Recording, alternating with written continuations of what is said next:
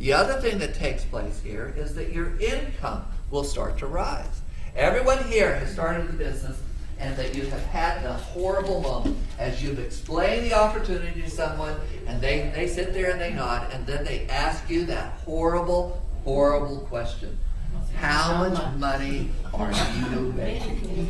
You feel like pulling out your revolver? Boom! How dare you ask me that question? I hate that question. I'm not making any money. I'm just brand new in the business. How can you expect me to make any money?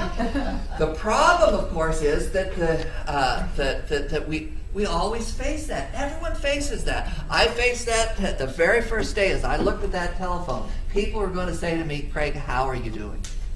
And that is the barrier that we all have to get over. And that barrier sometimes is a barrier that you have to climb over more slowly than you would like.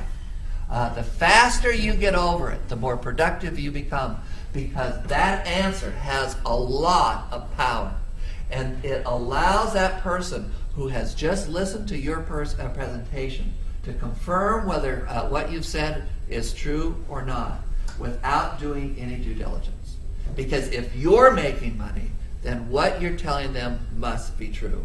And so that's why they ask that question, is that they don't want to do their due diligence on the facts of the matter. They just want to know from your ability to produce income for yourself. And that is something that you need to be understanding of, is that you work to get to that point.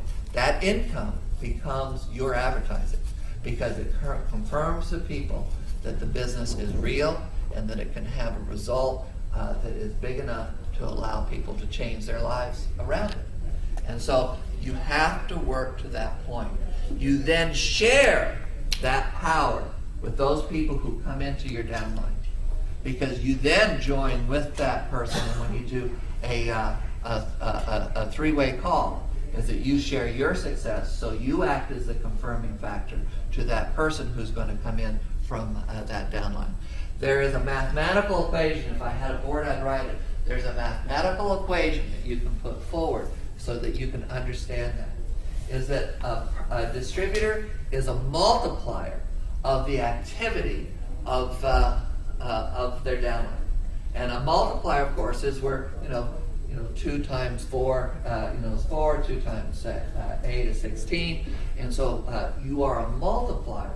Your abilities multiplies the success of the person that comes into the business. Because when you come into the business and you're brand new, people ask you that question, you don't have a good answer. People ask you lots of questions and you can't answer them at all because you don't know what those answers are. And when you combine with that person as the upline, you make them stronger because you've created an equation. And so the difficulty is when a new person, though, is working with a new person. Because you're a multiplier, and let's say you're a 1, and that you sponsor someone on Sure Energy, and so the equation you've created is 1 times 1. 1 times 1 equals 1.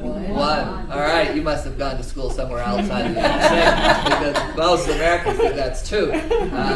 1 times 1 equals 1, and that means nothing is created. And that's what happens when new people work with new people.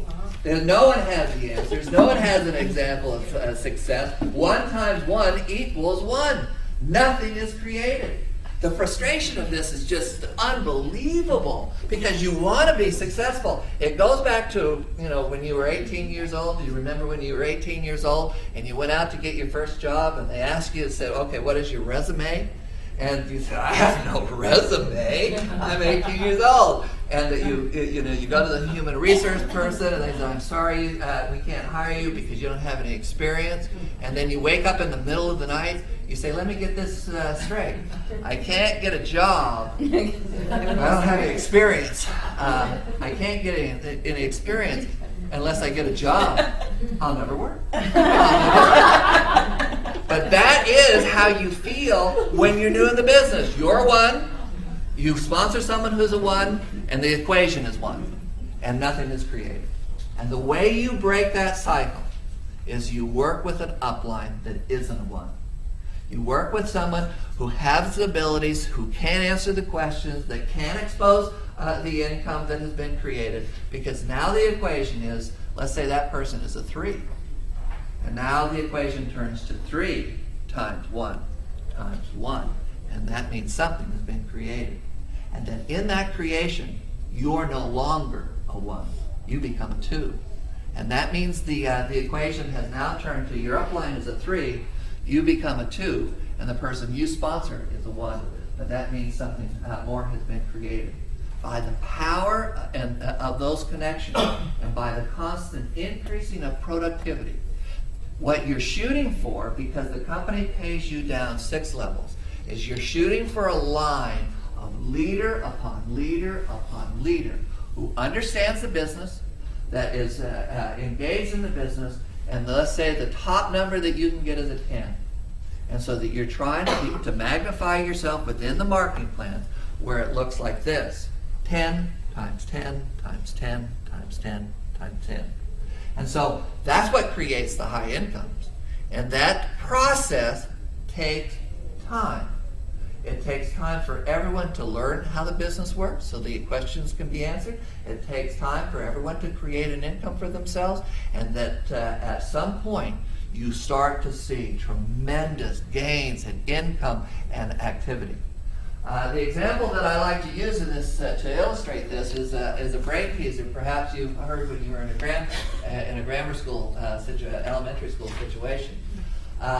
So the farmer wants someone to help him on the farm, and goes to the hired hand, says, "Come work with me and I'll pay you $50 a day." And the hired hand says to him, "Don't